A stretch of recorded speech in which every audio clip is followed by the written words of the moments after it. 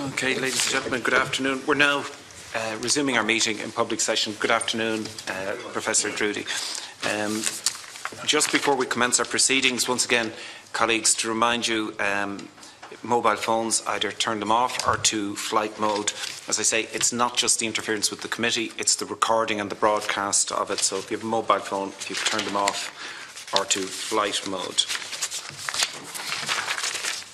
I wish to draw your attention to the fact that by virtue of Section 17(2)(1) of the Defamation Act 2009, witnesses are protected by absolute privilege in respect of their evidence to this committee. However, if you are directed by the committee to cease giving evidence in relation to a particular matter and you continue to do so, you are entitled thereafter only to a qualified privilege in respect of your evidence. You are directed that only evidence connected with the subject matter of these proceedings is to be given, and you are asked to respect the parliamentary practice to the effect that, where possible, you should not criticise nor make charges against any person, persons or entity by name in such a way as to make him, her or it identifiable. The opening statement submitted to the committee will be published on the committee website after the meeting, and members are reminded of the long-standing practice to the effect that they should not comment on, criticise or make charges against a person outside the House or an official, either by name or in such a way as to make him or her identifiable. I'm pleased to welcome Professor P.J. Drudy from Trinity College. Your submission has been received and circulated to members. I do know some of the members were having technical problems, and there are hard copies here. If anybody would like them, we can circulate them. Does anybody need a hard copy? Everybody?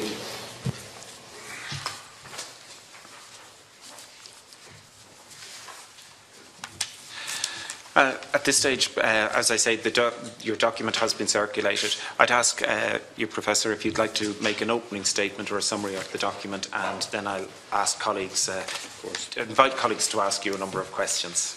Well, thank you, Chairman, and thank you very much for having me. I'm delighted to get the opportunity to talk to this committee because I think you can play a key role in changing things, and it's very heartening really to have a committee of this kind now with a broad spectrum of views really, and people I already know who are interested in housing, and that's very heartening.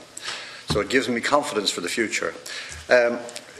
When I was asked to do something in the private rented sector, but I felt that I needed to range a little broader because I see a very important link between the three tenures between owner-occupation, the private rented sector and social housing. As an example, if we had a very good private rented sector with regulated rents, as I'll talk about later, with good standards and with security of tenure, then people wouldn't be so desperate to get on this so-called housing ladder. They would say, well, okay, happy. As Larry in the private rented sector, I'm secure, good standard, and the price is not unreasonable. So it's very important to see the linkage. And similarly, if we had more social housing, then there wouldn't be such a desperate need or demand for private housing. But I'm not dismissing private housing, of course, but I'm saying that there's a very, very clear link. Now, if I get on to the main thing I make in the paper, I suppose, is that in Table 1, I show, I think, fairly clearly that effectively we have commodified housing, almost exclusively commodified housing over the last 30 or 40 years, where if you have money, you can buy a house, or if you can get access to money, you can buy a house. If you have sufficient money, you can rent a house. If you haven't, you don't get it. Now, that's a real problem as far as I'm concerned. I should also say, by the way, under non-market there, I have 465 homes actually built. And I'm not suggesting that it's the only house provided, because, of course, the local authority is acquiring housing. And I suppose the total, probably, if you talk about provision in a wider sense, it would be something close to 8,000. But I would suggest to you that acquiring houses is not necessarily a good idea, because the state is in fact in competition with lots of young people who want to buy. So in fact the state is participating in the escalation of prices. So I would argue that what is really important for the state to do is to build houses, build more of them. And 465, frankly, is quite shameful. There's no excuse for it that I can see. So that's the first point I make, really. And basically the vulnerable whether they have disabilities or they're travellers or ordinary people, have to live in cars or live in hotel rooms for weeks and months on end, and there's something radically wrong with a situation like that. And this committee, I believe, probably for the first time in a very long time, is a glimmer of hope for the likes of me. And of course, despite the crash, looking at buying a house, despite the crash, nothing has changed. We've learned virtually nothing. I saw an interesting quote on the Irish Times this morning by a guy called Grantham, Jeremy Grantham. He was an iconic investor. And Grantham was asked what lessons had been learned from the global turndown in 2008. And his answer was, we will learn an enormous amount in a very short time. Medium term, we will learn a certain amount, and in the long term, we will learn nothing. And that is our position in this country. We have learned nothing from the 2008 crash, it seems, because we have exactly the same problems now, escalating prices to buy a house, escalating rents and bad standards, and very few social housing units. The very same as I wrote about 10 years ago, in 2005. The three same problems are with us today as were with us 10 years ago. So basically, I think, and I have a diagram there which shows you that houses are actually overvalued. We can talk about the reasons later on. As regards the private rented sector, well, it doesn't work. It's not fit for purpose at the moment. And really, escalating rents, you saw this morning, on average, rents rose by 10%. Now, that is completely out of line with inflationary tendencies. There's something wrong, in my view, with that. I can go on about the case for the private rented regulation in a few moments if you want. I won't do it now. But basically, it's an unsatisfactory sector at the present time. And it shouldn't be, because it could play a key role in helping us, as all sectors could, all three.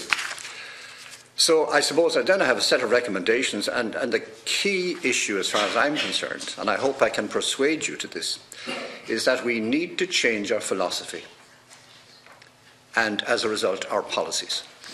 If we do not do so, I promise you that we will be here in 10 years' time or in 20 years' time with the same problems. So we've got to begin to look at housing as a home, as a human right, rather than as a commodity, as something for speculation and for wealth creation. People say, I'm sitting on a gold mine. It's wrong. I own my own house. It shouldn't be the price it is.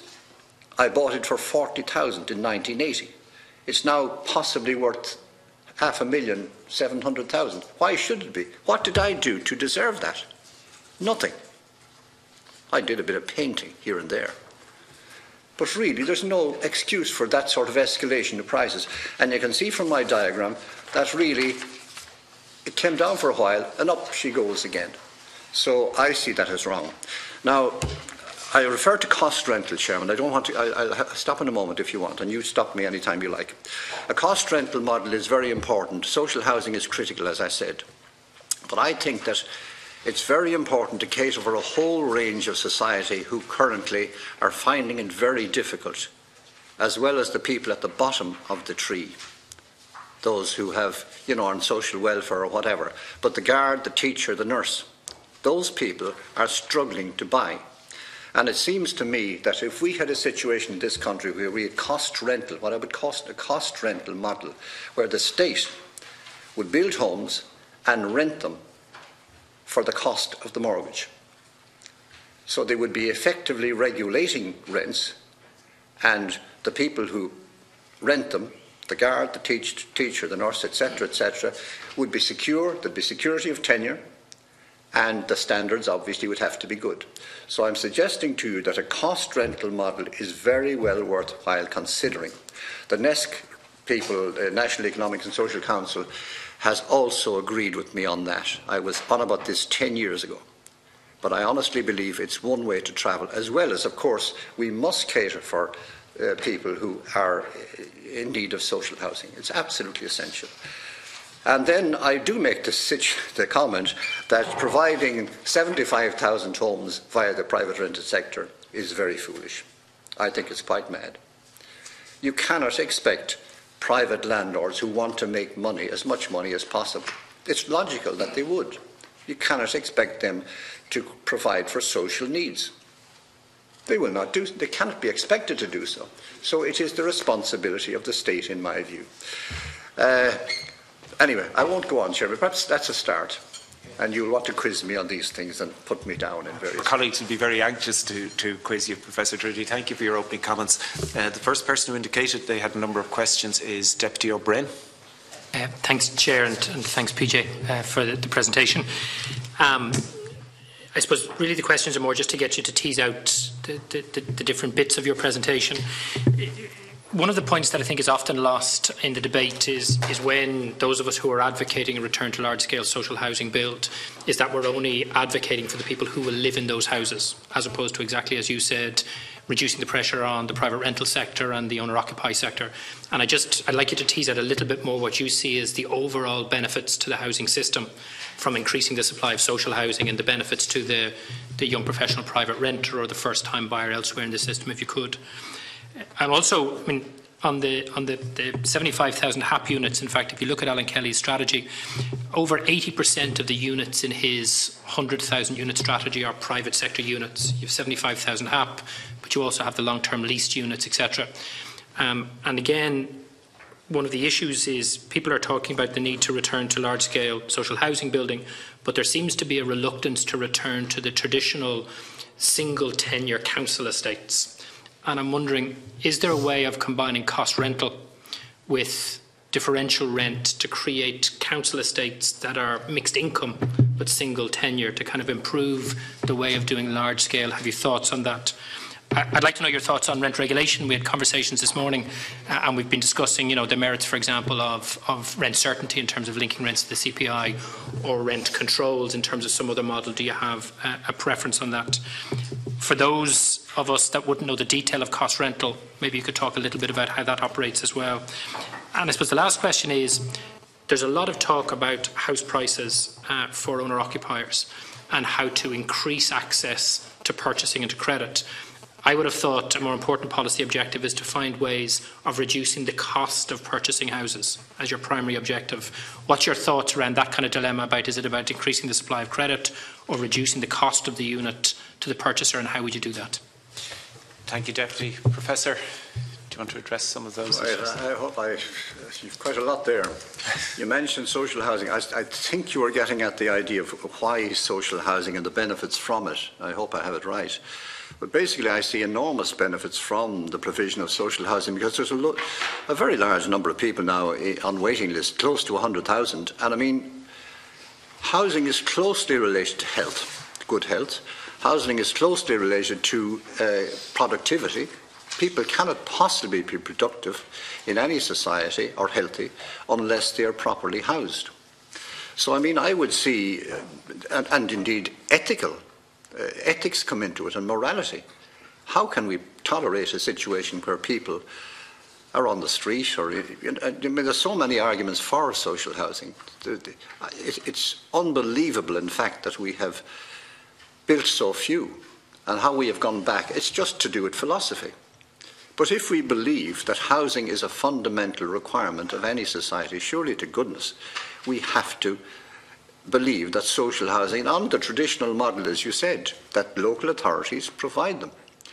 And mind you, local authorities, though, should manage them properly. And local authorities have not been good at that.